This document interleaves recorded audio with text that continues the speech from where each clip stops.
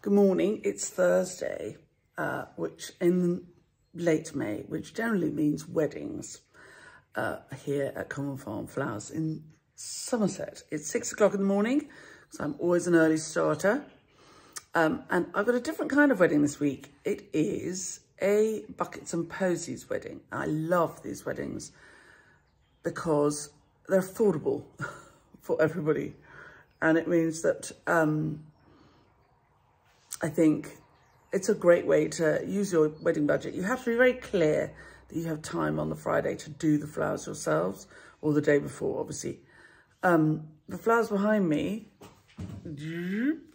are left over from a DIY wedding flowers workshop I did on Monday here at the farm. And I had 6 students and we just went through all the things you have to think about when you're thinking about doing your own wedding flowers. And we made these. One of my students was a really lovely girl, and she kind of not delighted. She's delighted to be getting married, but not kind of, she didn't want her wedding to be too wedding-y.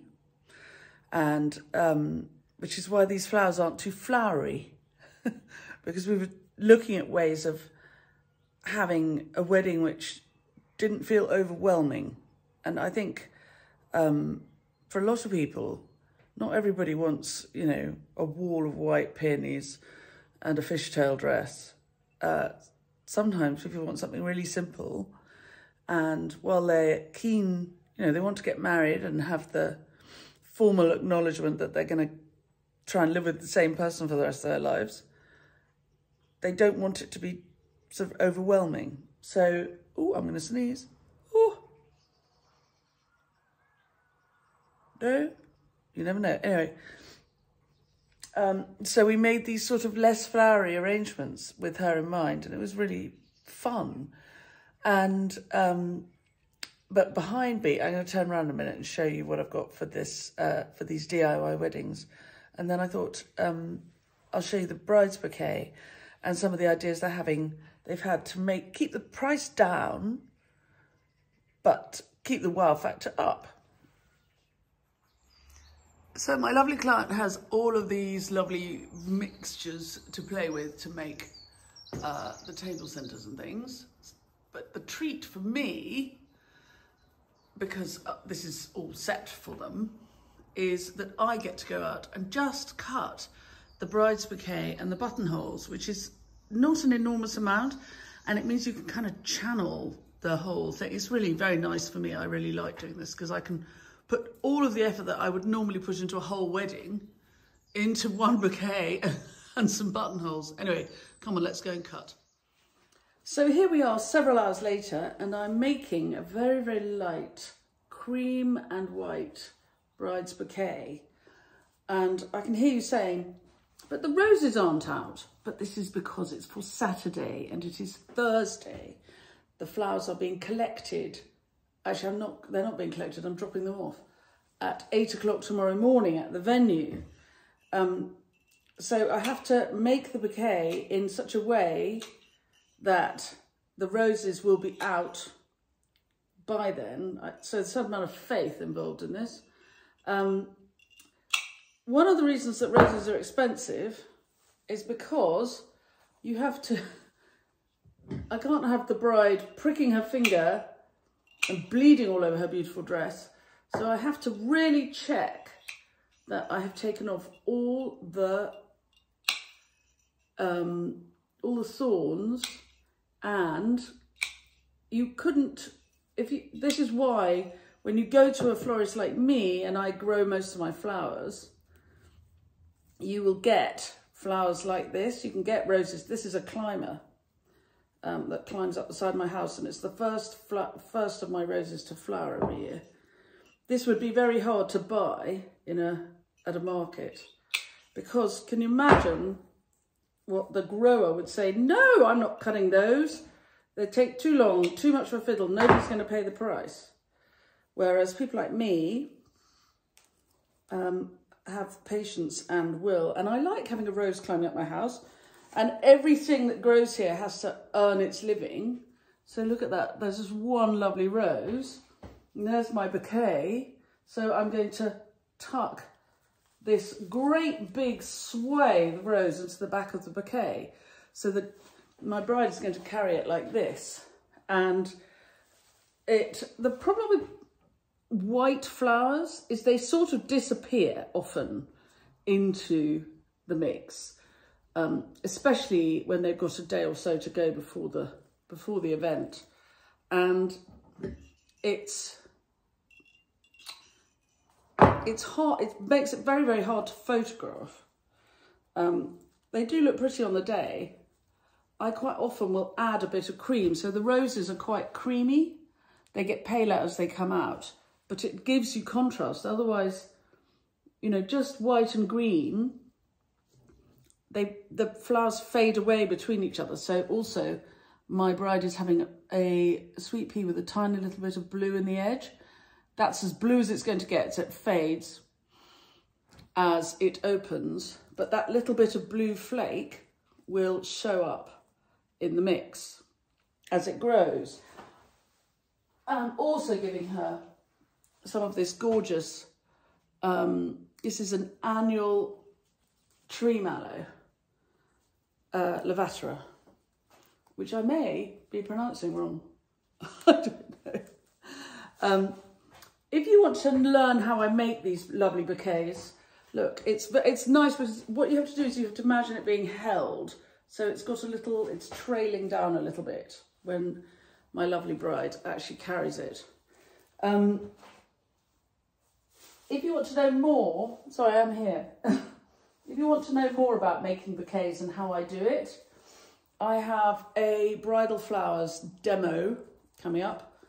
On my website, you can book a place and I will take you through the whole bride's bouquet and so on, how to. And then I have lots of other demos through the summer of, you know, how we do the kinds of floristry that we do here. Sometimes people say on my YouTube, oh, please can you show us the detail?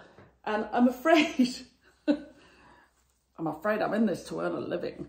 And so if you'd like the really detailed stuff, come on a workshop, and there I have no secrets. And if the time is not convenient for you for our workshops, we can always send you the recording. That's the Ami Majus going in. Can you see it? And this will be more out by Saturday as well. So this has got 2 days before it's carried down the aisle. It's quite exciting as a florist. I've got lovely things that mean things in this bouquet as well. So I'm giving, I've said this before, but I love doing this. It amuses me enormously. So this is honesty, gone to seed. And people always say you're not supposed to cut your honesty because you're cutting the money from your house. But as you know, I have sold this bouquet to my lovely bride. And so I think fair exchange is no robbery. And also in her bouquet is a representation of money. So I hope that she and her husband will have a prosperous life together. And I'm going to put a little bit of that in the buttonholes, which I'll show you in a minute. I'm also putting, because I think it really smells gorgeous, especially with sweet peas. I think sweet peas and mint are absolutely the best scent together. So I've got ordinary apple mint, but I've also got, with a variegation to it, that's pineapple mint. And I'm putting them sort of on the outside of the bouquet, so when the bride holds the bouquet, holding it will release the scent. And, you know, sometimes people are, it's quite scary getting, well, it's not scary, but, you know, it's quite nerve-wracking, that moment before you walk down the aisle. And so having something like mint, the scent of mint in the whole process is very calming. I'm keen on that for a bit of a calming feel. Just tucking those sweet peas in there. And that is nearly done. It's very white and cream. There's some iris in there, which is going to pop. There is honeysuckle, which means constant devotion. And somewhere is some ivy. And ivy means fidelity in marriage. So I'm giving her all this meaningful thing. She probably won't notice any of it. But it's a really nice big bouquet. It is quite a big bouquet. It's quite light because it's got the structure, the roses are quite strong, and so they've given her quite a lot of structure, which will hold nicely as she goes down the aisle. I'm going to give her one more piece of lavatory. I've given her some grass. There, look. It's really hard for you to see what's going on, but it is a lovely big bouquet. Yeah, I'm pleased with that. It's really hard to show. Oh, that's better. You can see it. So you can see how she carries it this way, and it's got a bit of a hang down, which will be good. And then her bridesmaids are going to have roses in their hair, one each, which is very attractive. And I will make miniature versions of this for the groom and his gentleman to wear in their lapels. Just tuck this one. I'm always pudging bouquets. So when I make wedding flowers, I'll start with something quite hefty to make, and get onto the bride's bouquet quite sort of halfway through the day when I've got a hand in. It's quite an energetic thing to do, making a bride's bouquet. And so, oh yeah, so I have today made some quite big arrangements that are going into my local deliveries. I've done all those to give myself, give myself some, sort of get myself fit for it. I'm going to tuck this right in the middle. There we are. And there is my bride. Oh yeah, it's very attractive. She's got something to look at. This rose will be coming out at the top. It's hanging down nicely. There's a bit of weight to it. It's white and green as requested. Oh, that one seems to have cracked, so I'll tuck it in a bit more. I'm always using the material to support the one bit of material to support the rest.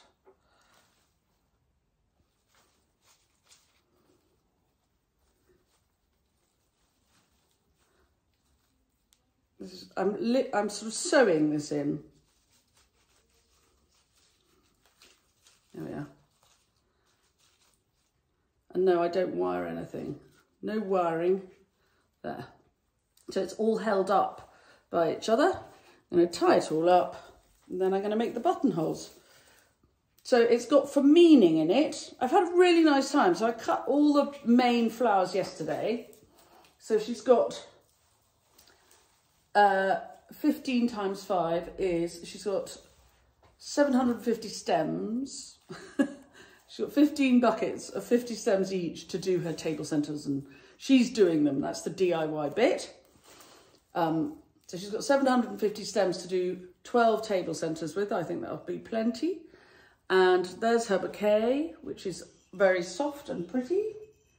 And now I'm going to put that to one side, cut the stems off.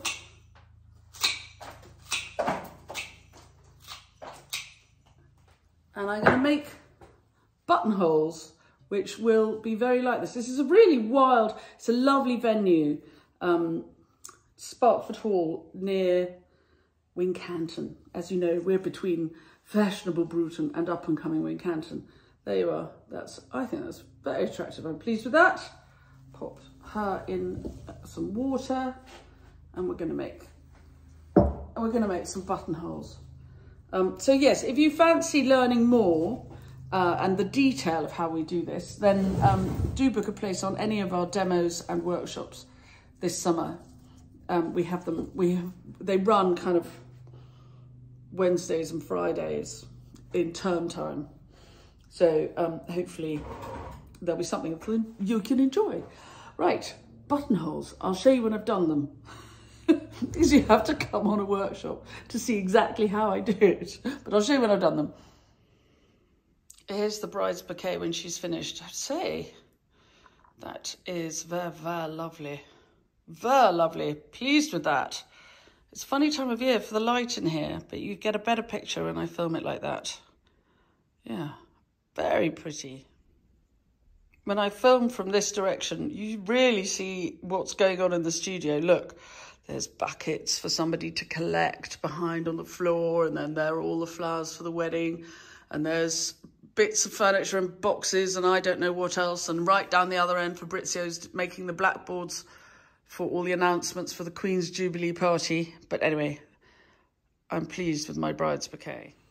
So we've got the bride, which you've seen, and then we have a little posy for the bridesmaid, and she's only a little girl, so it's a tiny little posy, but it's got sweet peas and roses and mint in it.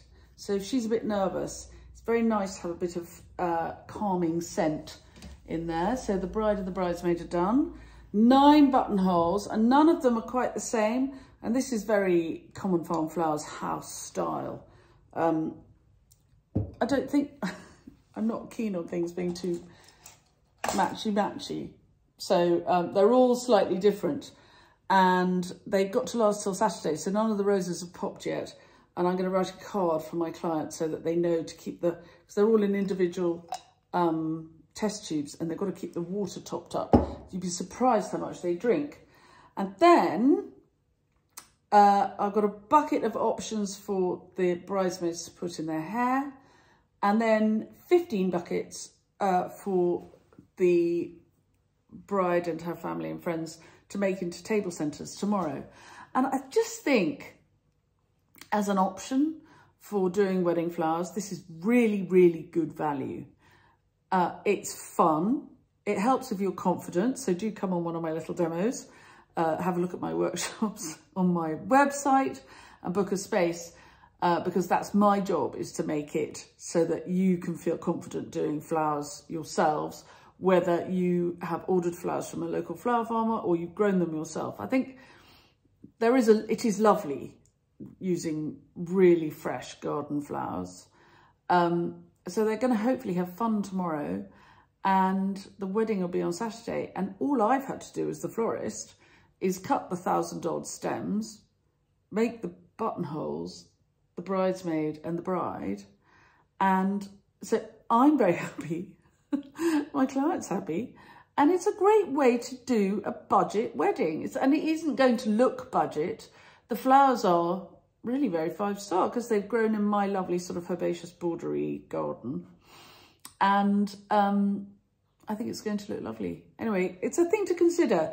If you're conscious that weddings can be really, or any kind of event is expensive, then do consider doing a part of the flowers yourself.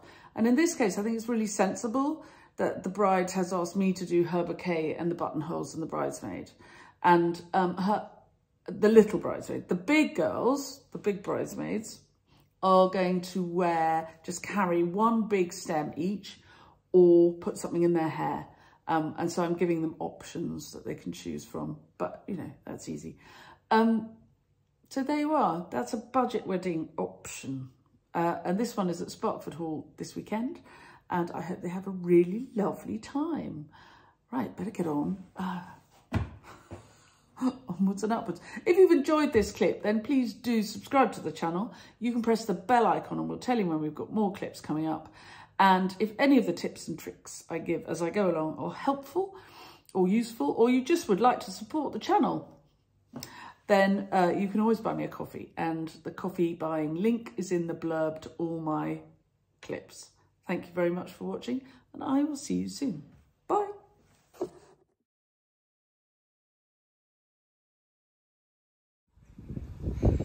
This is all the DIY bits waiting to be loaded in the van. I think they've got enough for 12 table centres, don't you? And it's all tucked in the van. And we are, what they say in the film industry, a go project.